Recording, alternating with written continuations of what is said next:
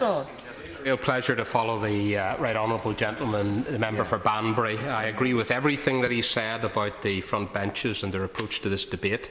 And I also agree with what he said about the equivalence of human rights. Of course, everybody in this House at all sides agrees that everybody's human rights should be protected.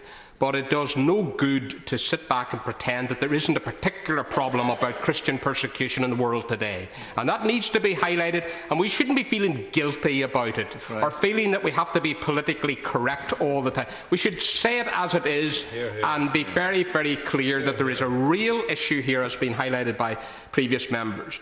I have to say, I was interviewed this morning on the BBC in Radio Ulster this morning about this particular debate.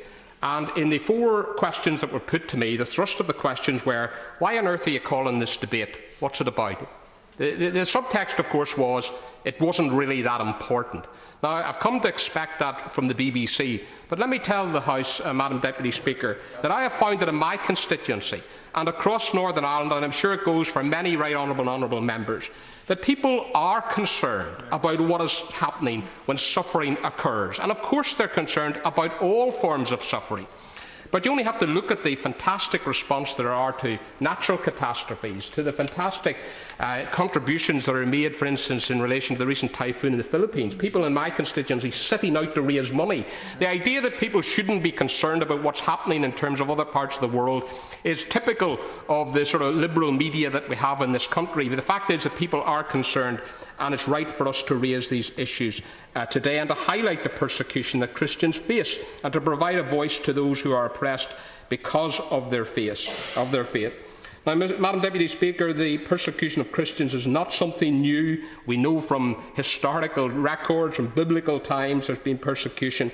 But the staggering fact is that today Christianity is the most persecuted faith in the world, with over 100,000 Christians killed each year due to their faith, and 1 Christian killed for their faith every 11 minutes.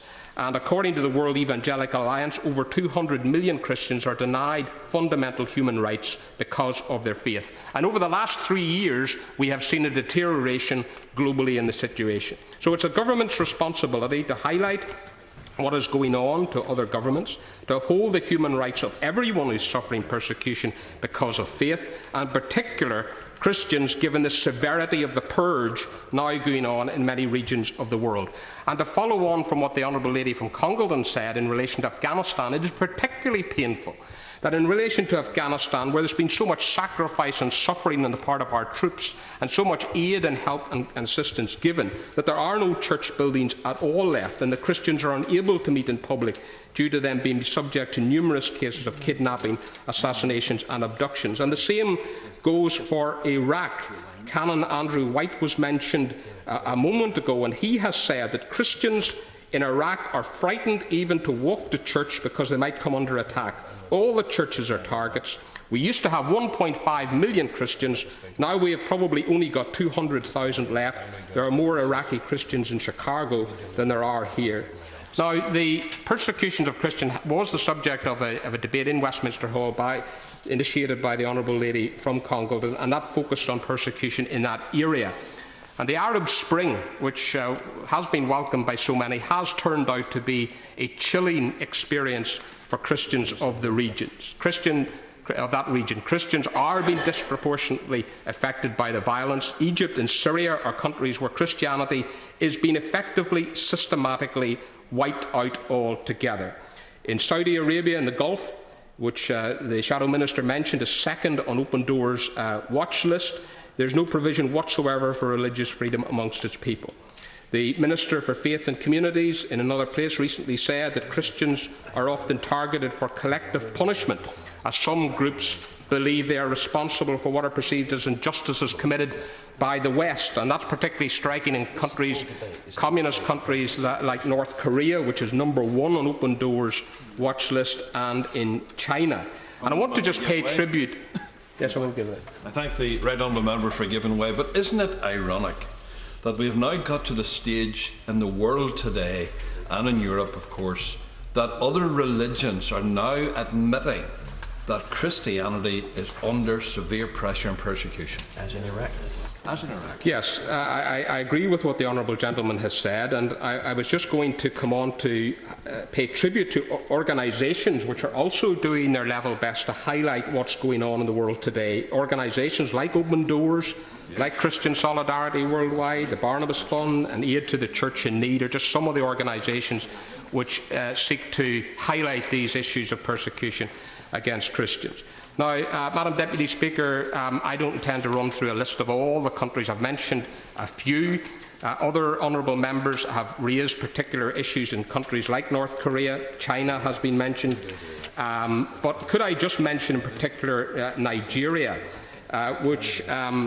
because the problem in Africa is a growing problem where Islamist extremism has penetrated a lot of what's going on in terms of uprisings, in terms of destabilisation of countries.